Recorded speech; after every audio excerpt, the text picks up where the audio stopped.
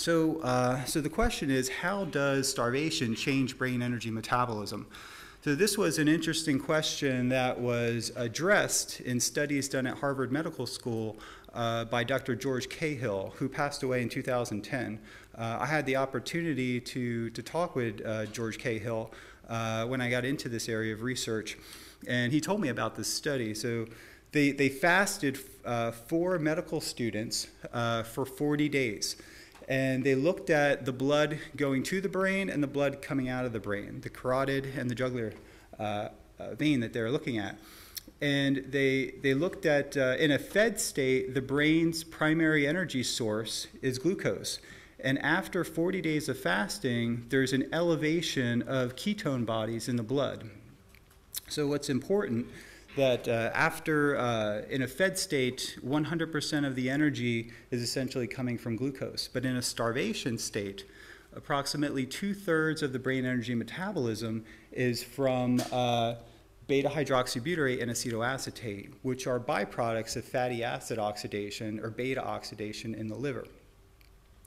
So obviously, this kind of experiment could never be reproduced today. Fasting for medical students for 40 days would never be approved by an IRB.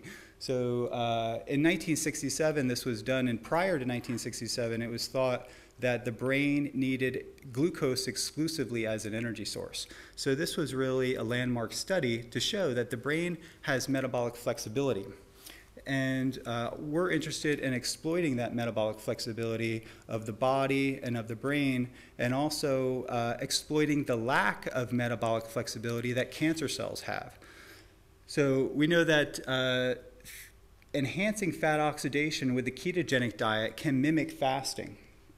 So with the ketogenic diet, you have a diet that has a macronutrient ratio that favors the presence of fat. So you have about 75 to 80% of your diet is fats, specific kinds of fats, preferably. And you have moderate protein and very low carbohydrate stores.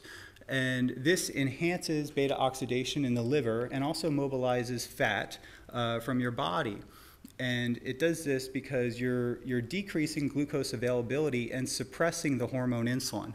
When you suppress the hormone insulin, that enhances fatty acid oxidation in the body, particularly the liver.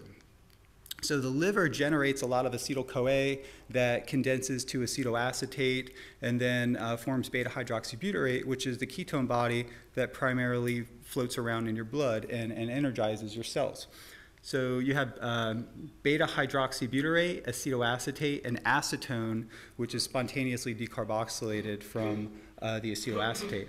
It's important to know that these are powerful energy molecules that serve as an alternative energy source for the brain and for the heart. And I mentioned the cardiac efficiency of the heart is enhanced with ketone metabolism. And ketones also provide an efficient form of energy for the skin and for the muscles. So in our wound healing, we show that there's an enhancement of blood flow to the skin with diabetic wounds. This is very difficult to sustain. So you're enhancing metabolic water production and enhancing the deuterium depletion process within the cell, but very few people can withstand a low carbohydrate diet for a long time to the extreme that's needed to produce nutritional ketosis. So what we've done through our funding with the Department of Defense and the Office of Navy Research is to develop specific ketone or ketogenic supplements. These supplements are fatty acids and various esters and salts of ketone bodies that can be given orally to circumvent the need for the dietary restriction that's needed to rapidly and sustain nutritional ketosis.